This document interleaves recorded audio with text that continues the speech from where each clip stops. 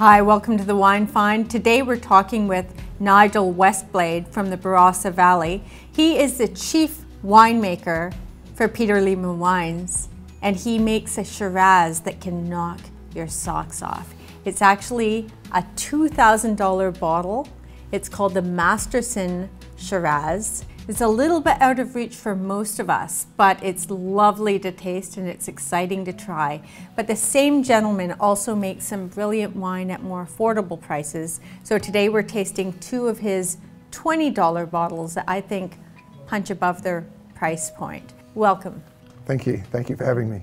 So we've got here the Barossa Cabernet Sauvignon. For a region traditionally known for making Shiraz, this is our interpretation of Cabernet. Cheers.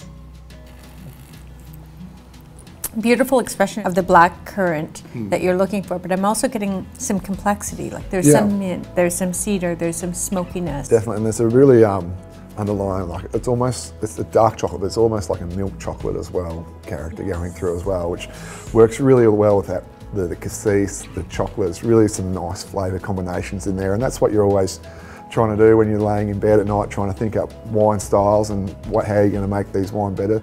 A tough thing to do, and we spend a lot of time thinking about these sort of things. Lovely. Well, let's switch then to the Barossa Shiraz. Barossa is known for their Shiraz. Why is that? Correct. I think, Barossa and the Shiraz go together like peas and carrots, some people would say. But it's just really dry, warm climate that we have in the Barossa, and really allows us to produce grapes that have really power and concentration. And like I say, it's a bit like a velvet sledgehammer, where it's very strong, but very soft at the same time. So, I love that. Let's see if we can taste a velvet sledgehammer. Let's go. Let's go. Thanks.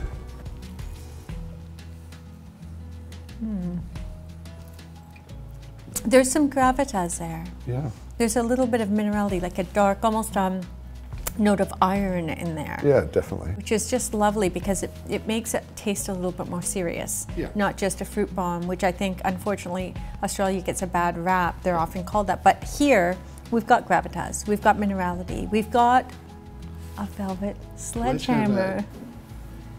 Next. So this is your iconic wine. Yes. This wine is $2,000 a bottle?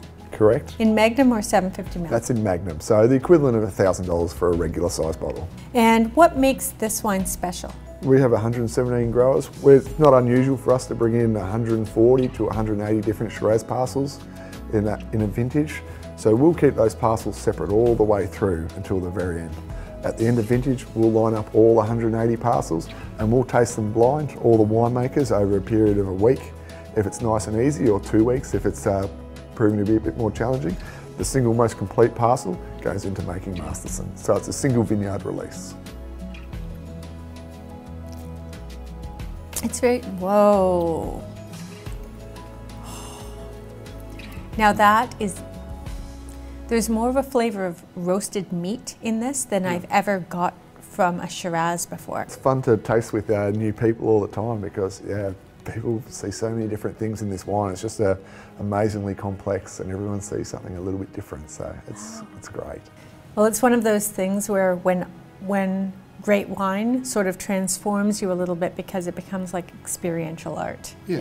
You know, and this is one of those wines because it just keeps evolving on the palate. This is what keeps you in love with winemaking, you know, getting to make wines like this every day. Like it's amazing. I'm lucky enough to be one of those people. It's incredibly complex, and yet it's so seamless that when you can miss it until you stop for a moment and are mindful of it and try to actually pinpoint a flavor, the flavor shifts. Yeah, exactly. So it's like, wait, mushroom, wait, no, wait.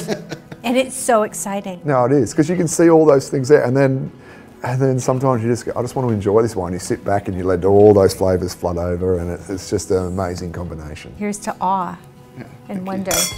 Perfect. So thanks for joining us. That was a great time with Nigel.